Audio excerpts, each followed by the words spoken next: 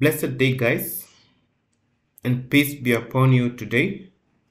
So in this video, we're going to learn how to allow VLANs or deny VLANs through the trunk interface. So in normal configuration, we should not be allowing everything or denying everything. We should allow or deny certain VLANs as per our configuration. So before I go deep into this, I'll just open the Google spreadsheet and let you know that we are in class day 3 of switching technologies. So today we're going to handle trunk allowed or denied VLANs. I will open this as PPT. This is a method that allows or denies certain VLANs through the trunk interface. This will prevent unnecessary traffic from being circulated in our network. Okay, so we see that by default, all the VLANs are allowed through the trunk interface. So for example, when an attacker comes, let's say an attacker comes to this switch, okay, and he creates VLAN, okay. So by default, all the VLANs are allowed to the trunk interface.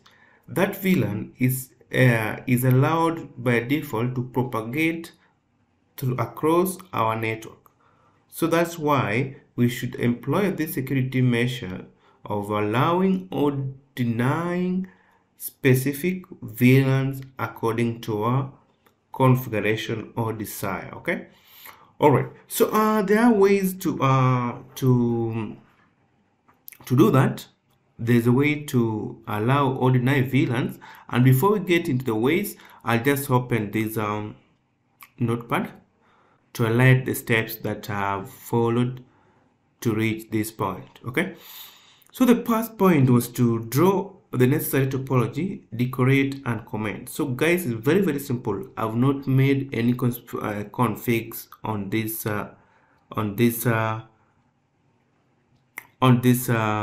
topology. I've only do this topology and comment and provided the comments.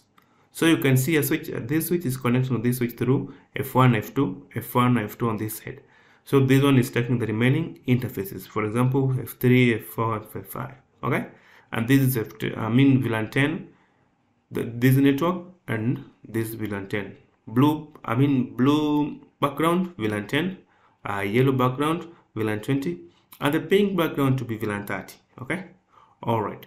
So the next thing, configure IP addresses to the host devices. So this is what I'm going to do. This is what I'm going to do to demonstrate. For example, this should be in this network 10 dot something. So let's make this one 10.10 and this one to be 10.20. Then this one 20.10, 20.20. Then this one 30.10, 30.20. Okay, so I'll do it very fast to save time. Okay, all right. So I just come here.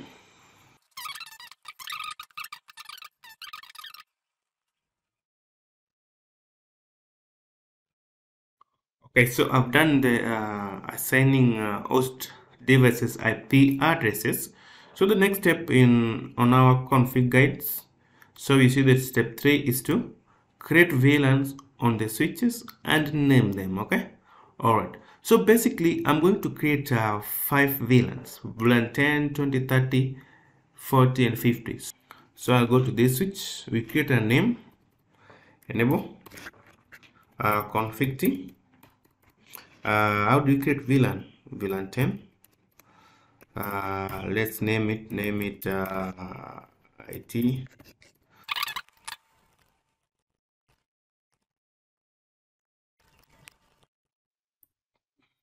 Okay, so guys, as you can see, I've created 3 valid VLANs 10, 20, 30, but for VLAN 40 and 50, you can see I've labeled them ACA1 and ACA2. Okay, all right. So I'll go to the other switch and configure the same VLANs. Now I'll do it very fast to save time.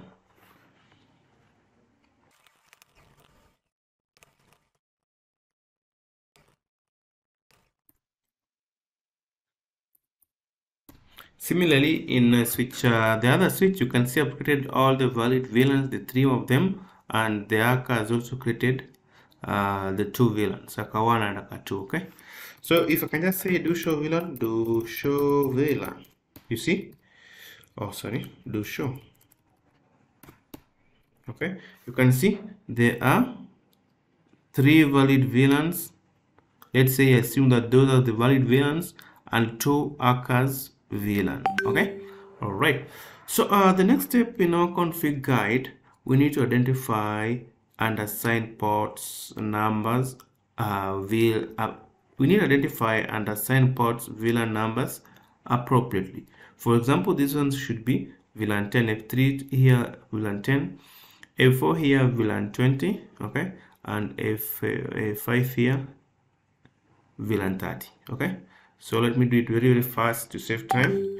So just interface FA0/3, okay, and switch port mode, just change the mode first to be access, then switch port to access VLAN, let's say VLAN 10. Okay, all right, so we move to the other port, which is FA04. So FA04,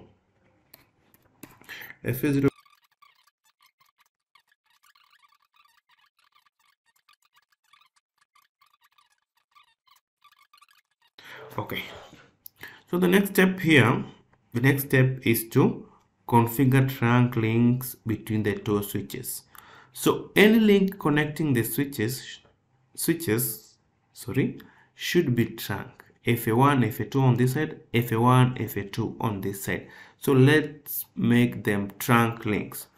So just say interface range, because there are more than one, FA0/1 to 2. Just say switch port mode